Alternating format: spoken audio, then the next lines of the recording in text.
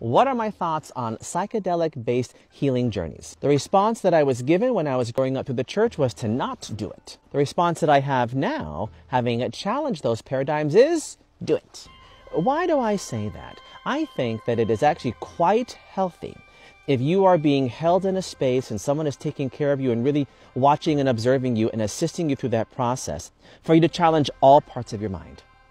All parts of your mind. And there are certain things that different kinds of mother medicines and psychedelics can do to unlock, unleash those synapses in the brain, the particles in the brain that kind of keep you at bay, keep you held back. Whether that is lack of serotonin or lack of dopamine or lack of being able to see myself accomplish something clearly. And with the assistance, now my preference is to do Aboriginal practices, but that's just my own preference.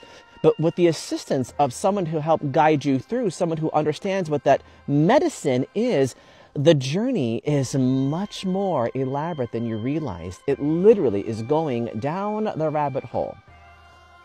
Alice?